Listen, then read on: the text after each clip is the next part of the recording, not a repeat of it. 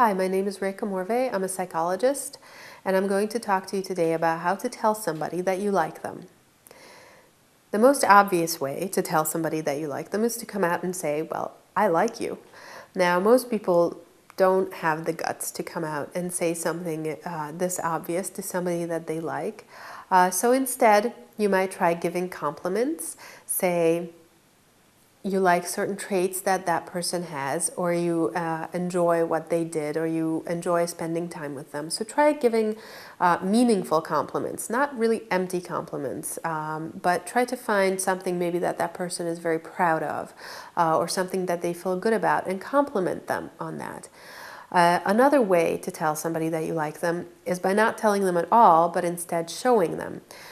Show them that you like them by preferring to spend time with them, by listening to them, by paying attention to them, by showing that you prioritize them above other people. For example, if you have an offer to go hang out with two people, then you choose the one that you like, obviously. These are all small signs, but overall they add up to show a person that you really care.